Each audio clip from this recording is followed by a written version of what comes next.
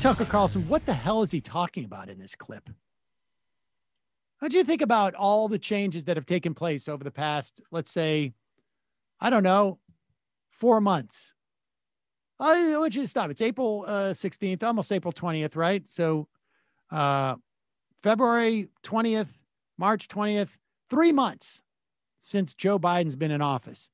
Think about all the changes that have taken place. What comes to your mind? Got COVID vaccines out.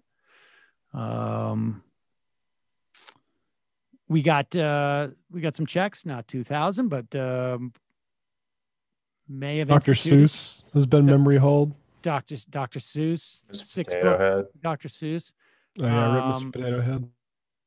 Yeah. All right. Well, listen to Tucker Carlson recount what has happened in those 3 months. He won't say anything specific, but it's been pretty radical, folks.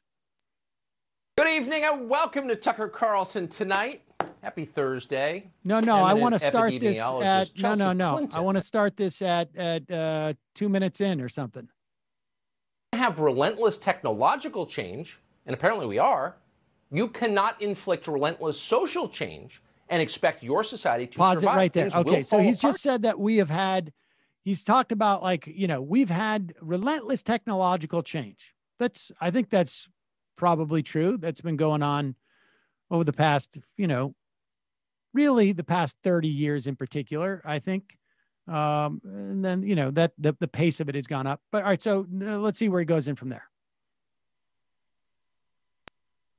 If you do that, that's guaranteed.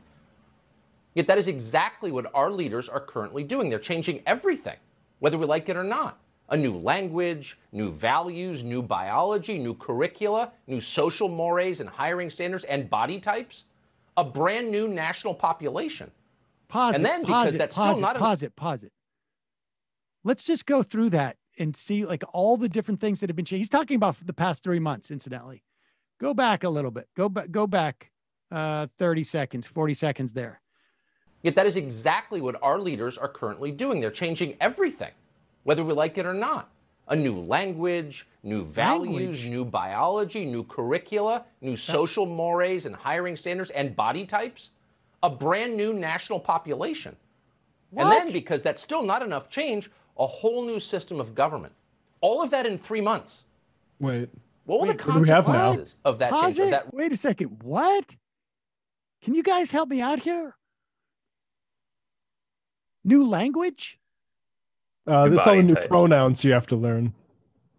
Oh, you have to learn to say they instead of he or she. That's, that is, and incidentally, you don't have to any more than you need to I don't know, put your napkin on your lap. It's just, Jordan Peterson is still at large. It's called politeness. You don't have to. What was the other things? We've changed body types. I'm not even sure I know what that means. I've been doing a little bit more yoga and stuff, so I'm a little bit thinner. I've been doing some therapy for my knee, and that is, we've changed genders and values. He's talking about now that because it's all trans stuff. It's all trans stuff. Yeah, multiple trans women murdered. I think it was in Texas this past week, past couple of weeks. I'm just trying to figure out what he's talking about. We have a new system of government in the past 3 months. Wow. I can't even guess what that is. Let's continue on. Not enough change, a whole new system of government. All of that in 3 months. Wow. What will the consequences of that change, of that revolution be? In your bones, you know the answer. It's terrifying. And it doesn't have to happen. What America needs now more than anything is a pause, a moment to catch our national breath, take stock, assess what just happened, a lot happened, and calmly consider the best way forward. You want unity for the country? We all do. And that might bring us unity. But no, the kaleidoscopic barrage of unending change continues. Yesterday, they informed us they plan to dismantle the last trusted branch of our government, the Supreme Court. Here's a congressman from New York explaining why they're doing it. His name is Mondaire Jones. He's 33 years old. He went to Stanford and Harvard Law School, meaning that in his short life, he has produced essentially nothing. So none of it is real to him. So he's happy to blow it up. Watch. All right, pause it. Now, okay, yeah, we don't need to see anymore. Mondaire Jones has a video about the Supreme Court. First off, the Supreme Court size of the Supreme Court has changed 7 times over the course of the life of the United States. The idea that the vast majority of people watching Tucker Carlson would know that there are nine Supreme Court justices, I would put somewhere around, like 5% chance of that being the case. The idea that if there are 13 members of the Supreme Court, it is going to radically change the way that we go about our daily lives, or we're going to be aware of it, is not the case. I wish it was, that people understood what was going on in the Supreme Court. But what the hell is he talking about?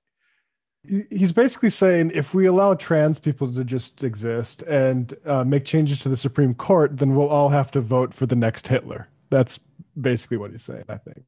Yeah, he does. He says this is how Hitler came about, all this radical change. Incidentally, Mondaire Jones, lawyer, worked in the Department of Justice, worked for a clerk for a U.S. District Court, and worked for an international law firm in New York. As far as I could tell, Tucker Carlson has done nothing except for have a website and be an heir and go on TV and pontificate about stuff he doesn't believe in. So, eventually he's going to try and make this about the black guy. Ultimately, that's where Tucker's going with this, because that's where all roads lead to. Radical change that we have been suffering. This change, we don't even know what our heads are spinning from all this change for the last 3 months. It's amazing he went through all of that and didn't say a thing. He couldn't point to a single thing. It's fascinating. It's fascinating. And my understanding is he did not make help Lula get free.